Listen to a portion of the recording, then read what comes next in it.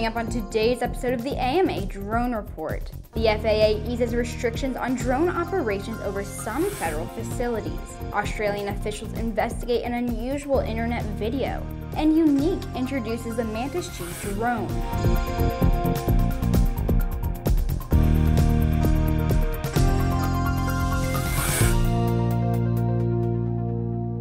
Welcome to Airborne's AMA Drone Report, a weekly news program covering the recreational drone world. In partnership with the Academy of Model Aeronautics, one of the oldest and most respected aviation organizations in the world, with more than 200,000 members and 2,400 clubs across the country. I'm Sophie Herlock. The FAA is working with the DoD to establish intermittent restrictions on drone flights within the lateral boundaries of select federal facilities during specified times. Currently, drone operators are prohibited from flying at these locations at all times. The FAA is working to ensure that these restrictions are narrowly tailored and remain in effect only when necessary. NOTAMs will be issued in advance, indicating the sites where these intermittent restrictions apply.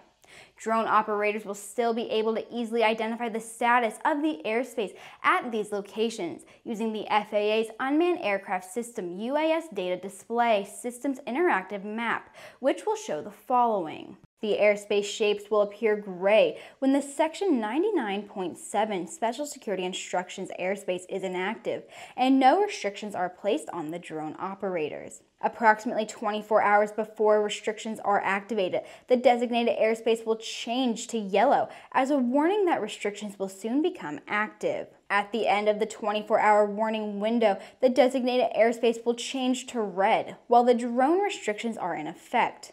Specific activation times can also be viewed by clicking on the individual airspace shapes in UDDS.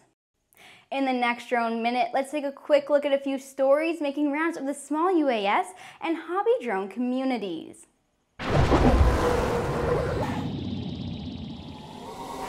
As Hurricane Dorian crawled its way up to the U.S., the FAA warned drone pilots not to interfere with rescue aircraft. Drone users should check NOTAMs and TFRs and avoid flying in areas where drones are prohibited. Drone pilots must comply with FAA rules and should avoid flying in the area unless conducting an active disaster response or recovery mission. Be aware that the FAA might issue a TFR in the affected area.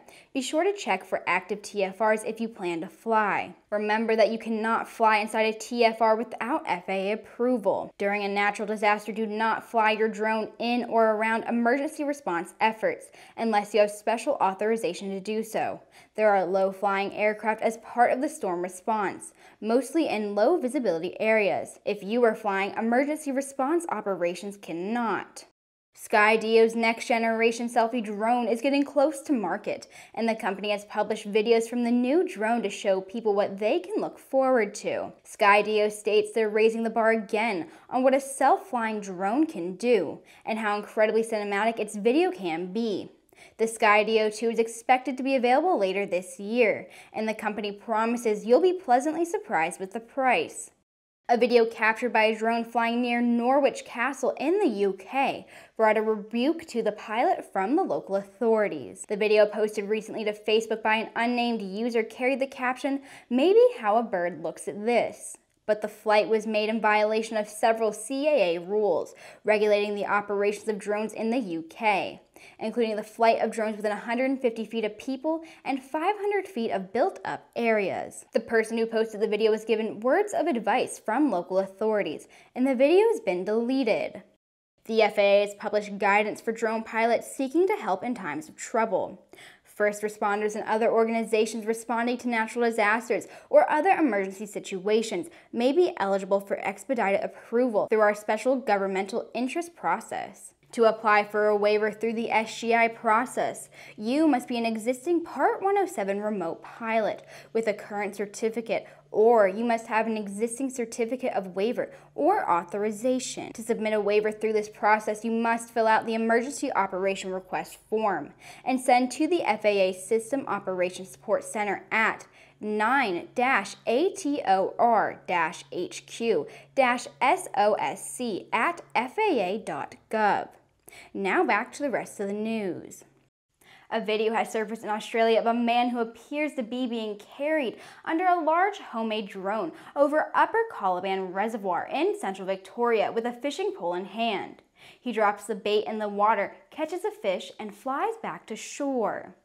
The Australian Civil Aviation Safety Authority is investigating the video to see if any of the country's rules were violated by the flight. CASA spokesman Peter Gibson said regardless, the flight was genuinely unsafe. This is a first for Australia to have a large homemade drone being used to lift someone off the ground, he said. It's not really a sensible thing to do in any way, shape, or form. There's lots of things that could have gone wrong. Someone could have been seriously injured. While some believe that Australia's drone certification laws are lax, Gibson says that safety regulations are comprehensive. Of course, a lot could have gone wrong with the flight. In best case scenario, the flight would have drained the batteries and dropped the angler into the water. Tim French, an electrician who helped design and build the drone, has declined public comment. Yuneec introduced the new Mantis G drone, designed to make it easier to create photos and videos from a whole new perspective. The new integrated gimbal produces video in full HD and 4K resolutions, as well as hi-rez still photos. Over 30 minutes of flying time are coupled with the Mantis G's PX4 flight controllers to offer enhanced stability. A new waypoint feature tells the Mantis G where to go, allowing you to plan flight routes in advance. The drone is equipped with security features such as a redundant control signal or an adjustable virtual fence, which ensures that the Mantis does not exceed a specified radius. With the included controller and the improved indoor positioning system, the drone can be flown indoors as well as outdoors in a stable, precisely controlled manner. The Mantis G has a top speed of about 45 miles per hour in sport mode and is not only quiet but also very energy efficient. Yuneec has a set retail price for the Mantis G at $699. And that wraps up this week's Drone Report. Don't forget to subscribe and to check us out on Twitter and on Facebook. For more information on the exciting hobby drone world, head over to modelaircraft.org. Thank you so much for watching, and come back tomorrow to wrap up the week with an episode of Airborne Unlimited.